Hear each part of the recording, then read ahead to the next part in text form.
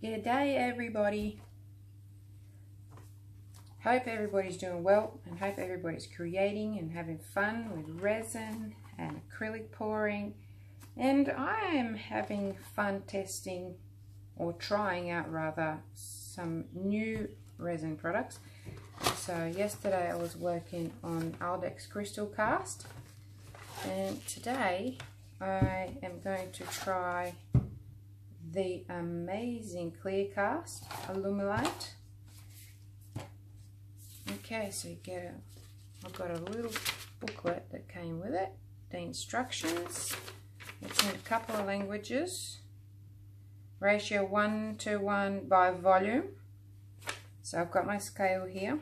I like it measured by volume because you can do it in 1 cup without a problem. Equal amounts, A and B by volume. Pour together. Okay, we know all that. Casting instructions. And then I got all these advanced tips. I have to read through that and see if there's something that I don't know I can learn from it. But this one can be used for all kinds of things. And for jewelry making, some key rings. Interesting. Okay, so I will just test on this tiny little piece, which is just a little coaster. I have taped the back of it, and I'm estimating I'm only going to need about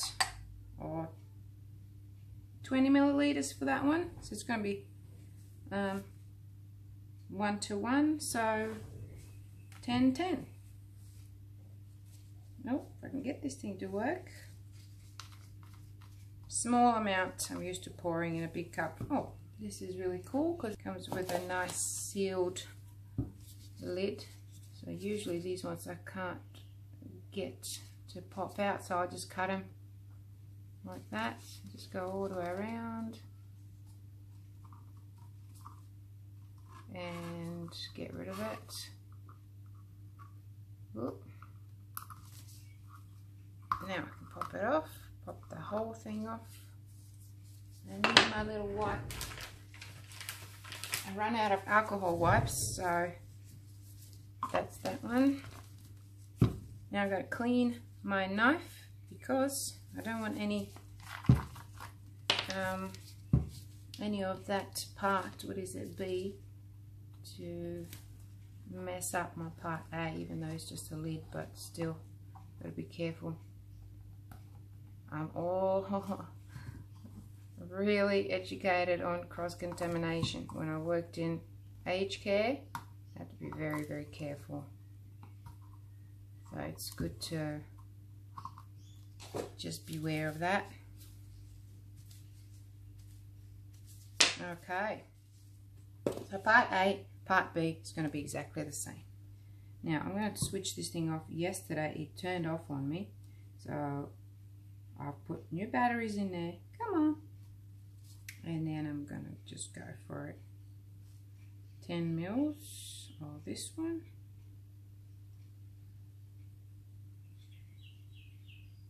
Why aren't you moving? Oh boy.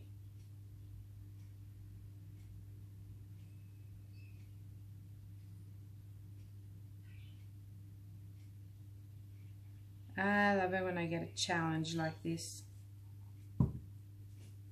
So I have no idea now how many mils that is because the blooming thing's not working. Why? Oh my goodness. Okay, I shall fix that. Oh, 9 grams, 10 grams. Here we go. When I take it over, it's 10 grams. Okay, so there must be 10 grams. That makes sense, actually. You got to be prepared for these things.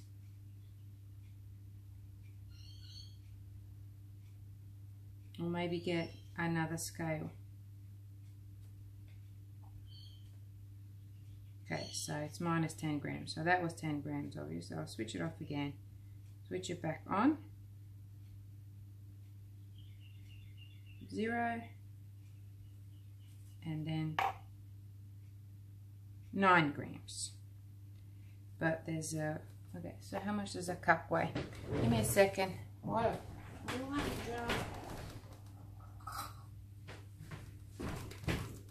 sometimes things just want to bugger you up. Okay, let's see. That's 3 grams. Okay, so let's go now. So I need 13 grams in here.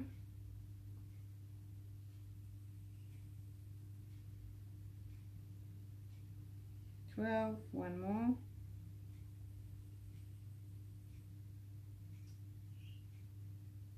It's really hard to measure the small amount. There we go, I've got 13 grams there. Okay.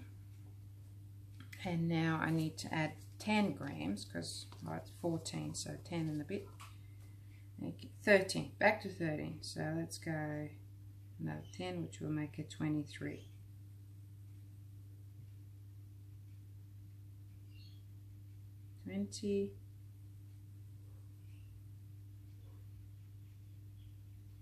Two, 3. Okay, got it. So the reason it's only 20 grams in there, but the reason why it's 23, obviously because 3 grams for the cup. So I'll get rid of that now, switch it off.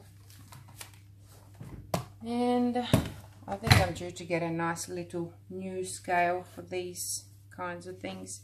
So now stirring. Let's see how it goes.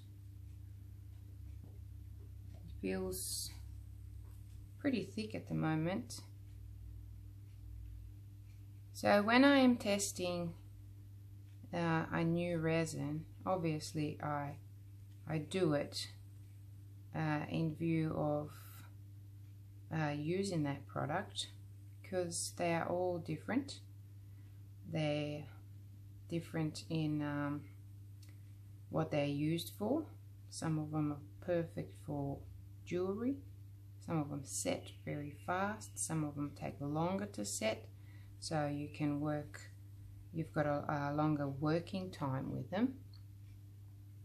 Some of them are thinner, some are thicker. Some are used for tabletops, they're really durable. Countertops, surfboards, there's all kinds of different ones. But resin is resin, and resin can be used, any resin can be used in art. But it's good to know what you're working with so that you can produce a really good outcome by knowing what you're working with. So when I want to try a new product, I always get a smaller amount of it, just like a sample. If you can get a sample pack, that's even better. And I start on a small piece just to see what it does. I torch it a lot to see how far I can push with the heat and what it does. And I look for any kind of changes in resin. I look for how each pigment reacts with resin. And then you know that you can use certain pigments with certain resins, and you can't use some, you know, the ones that don't work. So this one, I believe, says that it's giving me 30 minutes working time. Yeah, no, I can't see it here. 30 to 40 minutes. Okay. And I'm stirring until I don't have any more strings in there. No strings attached. We don't want any strings. And I can't see any. There's tiny little micro bubbles, which is absolutely normal. So, and the bigger bubbles are coming up and popping, which is great. Okay, so I've got that there. It's probably even going to be too much for my, why is that bumpy there? Just put it here. It would be good to have it leveled. Well, it's not too bad. It's only a play one. Okay, so I better get a couple of smaller cups. What I'm going to do is I'm just going to grab these cups and cut them, because I can get a better, you can cut, look, this is what I do, real quick and easy. I'm actually not timing myself, and I don't know what time it is. Let me just quickly have a look. 11:40. So how long has it been? About a couple of minutes. So let's say 11:40. So this is what I do. I'm just going to cut it straight through here. Watch fingers inside, and then I just pull it. Just follow that line. Some cups are a little bit harder to cut, so you can use scissors, but this one works really well for me. And there you have 3 little cups, which are pretty flexible, great for pouring. But I want to see what's going on inside there. That's why I'm doing it this way. So let's just pour some of this in there. Tiny little bit there, a little bit there, and a bit here. And always leave some for Ron, okay? Leave some for later on, because you never know when you're going to need it, and then you won't have any to mix. Grab my sticks. And I've got some of this beautiful Royal Blue by Barnes, and it's alcohol ink. So I'm just going to put this one, I believe it's pretty transparent. I've got 4 cups in there, 4 cups, 4 drops. Give it a stir. So I'm watching now if there's any change in this resin, and there's no change. Okay, so that's pretty cool. And I'm not going to mix it all the way through. I'm going to leave some streaks through that, and then I'm going to use a little bit of this white by Artisue. It's an epoxy pigment. I only need a tiny little bit. That's pretty much all I'm going to use in there. Put it in here. I'm going to stir this in well. These are epoxy pigments, so you know that they will they will work well with resin, because they're made for resin specifically, so you know that you're not going to have trouble with them as long as you're not putting a ton in there. So about 10%. This was actually more than 10%. I've tested that one before, so I know that these epoxy pigments, you can put extra in there if you want a stronger color. And I just want a little bit of, actually I'm going to go grab a different color. In my aquamarine, just because I like it a lot. And once again, dip it in there. Don't need a lot. This is quite transparent. It looks dark, it looks almost black until you start stirring. And then you get this, it still looks pretty dark, but that's only a tiny little amount of resin in there, maybe 5 milliliters. So it is quite a bit.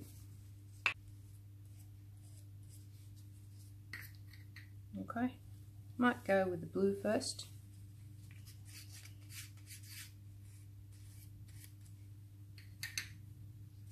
Just up the top here. You can do a dirty pour, don't have to. So many things you can do.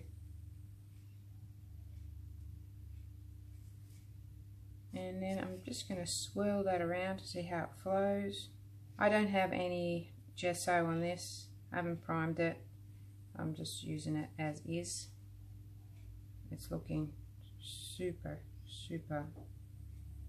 crystally. No bubbles. Can't see any bubbles on there, which is really cool, because they can be quite a pain.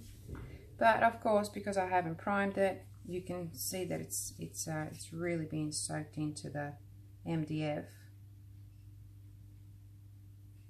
A little bit more of this, just going to go over there. I know you can't see that from up there, but once I get my white in there, then you'll be able to see what's going on, or the different layers that add dimension. And I go through it like so, and I still can't see any bubbles in here.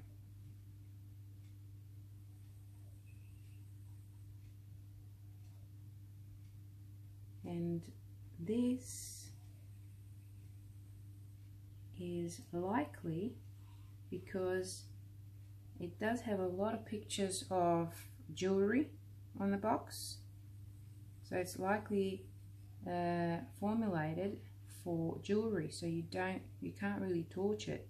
You have to heat, I guess, to get rid of bubbles you would have to heat the resin to get it, you know, to get the bubbles to surface up. I'm gonna get some more of this beautiful blue.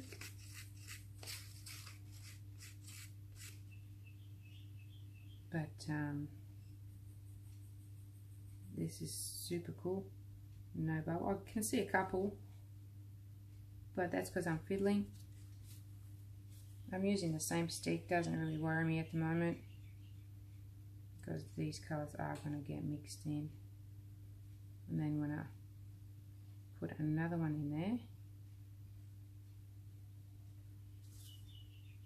when I put my white in there, it's going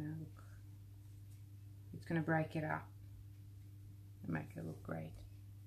Pulling this over here a little bit, so it's moving nicely. I can see that already. I'm going to give it a little torch with my small torch, which is here. Okay.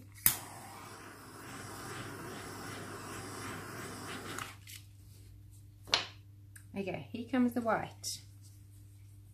And then we're going to hit it with a bit of heat.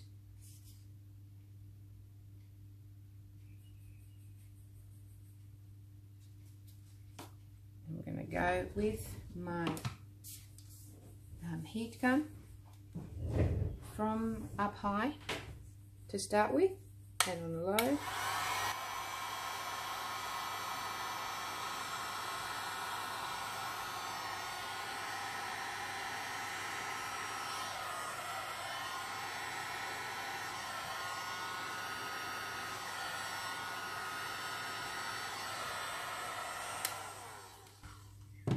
Okay, so you can see the separation.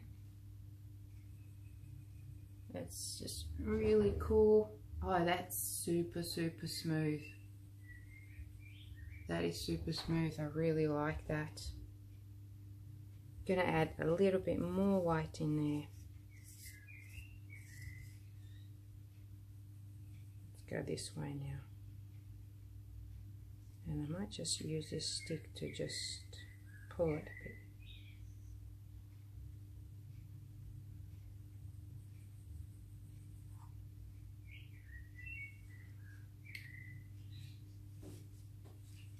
And heat it again.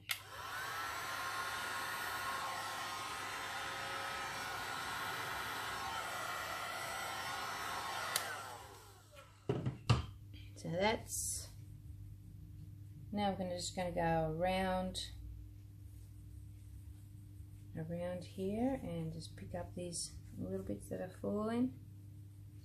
So guys, if you're doing jewelry, you wouldn't be using a lot, and this will last you quite a long time, but it's perfect for that. There's no bubbles. It's super smooth, and it's just lovely. What I'm doing now is I'm just pulling that down.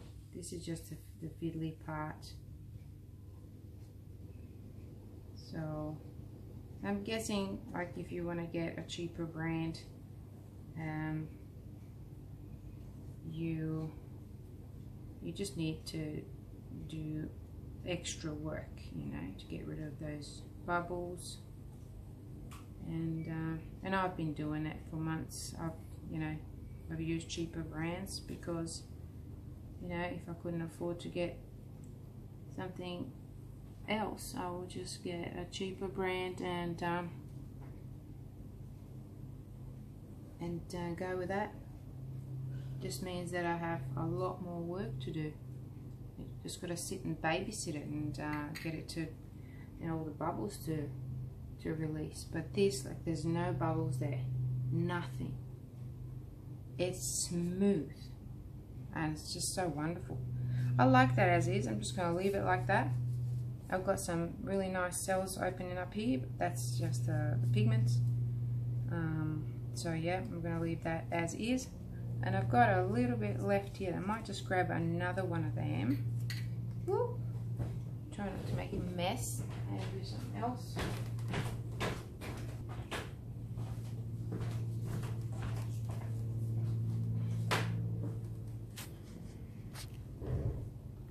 Okay, so I had to quickly go and tape another one of these coasters. So what I'm doing is I'm just going around and pressing, sorry, I keep doing this, so it stays there.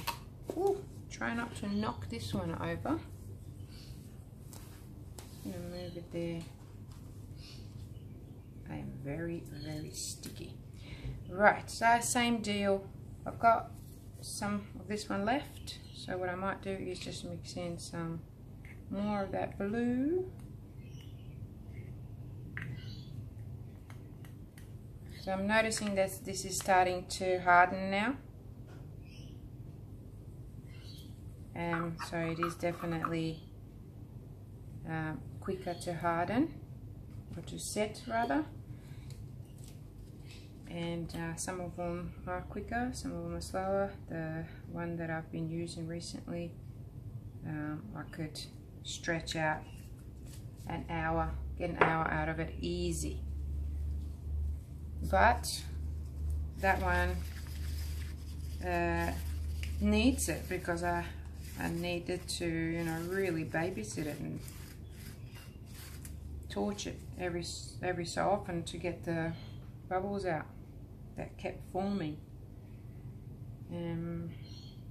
Okay, alright, so in with the same deal. That's quite pretty as is, so I'm just going to pour that in here. It's a really pretty colour, this royal blue. In you go, the whole lot now. And I'm being a little bit rougher with it now, just to see what happens if I create some bubbles by just doing this, and see if they will pop up and see what they do.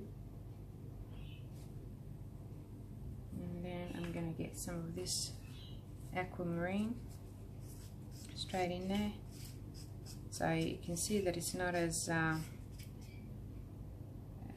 flowy as it is when you first start. And it's quite a warm day today, and I don't have my air conditioner on. I can feel it warming up in here, so that will help with the setting. And I'm just going to bring this a little bit closer to here. So I'm just going to spread it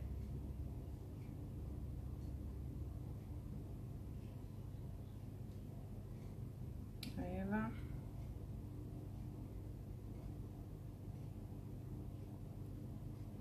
And yep, you can, I don't know if you can see, but it is dragging now, so it is definitely setting, which is cool. Still have time.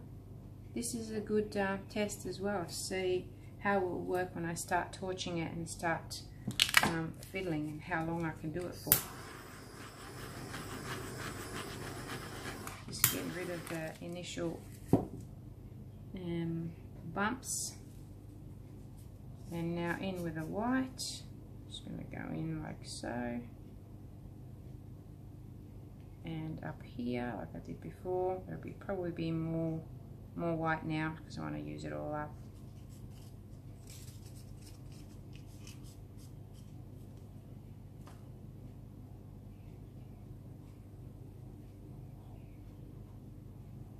You can do all kinds of things.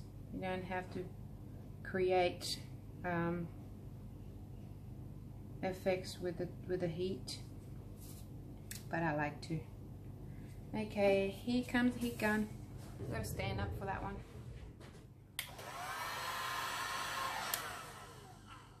I like to turn it this way a bit. Just trying to bring that down a bit. There we go. Lovely. Now I can do it.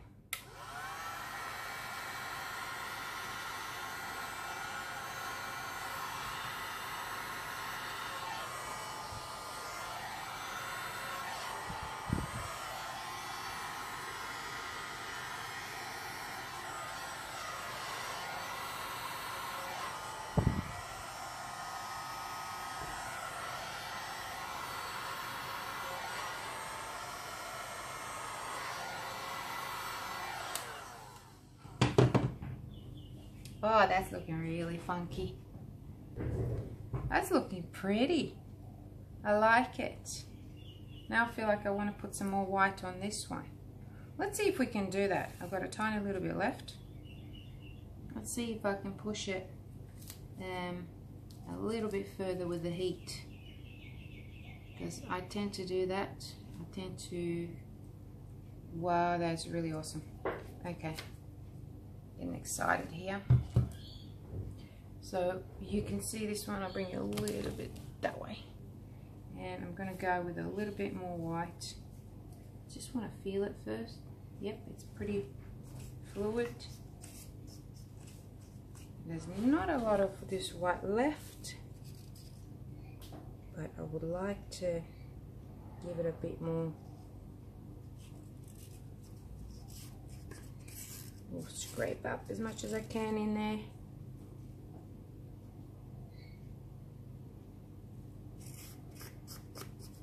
No, not a lot. And it's turned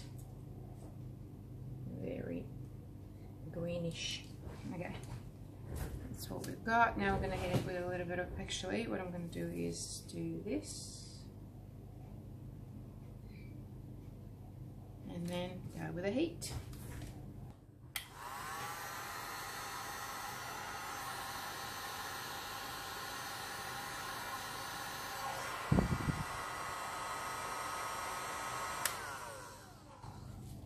I've been asked a question about scorching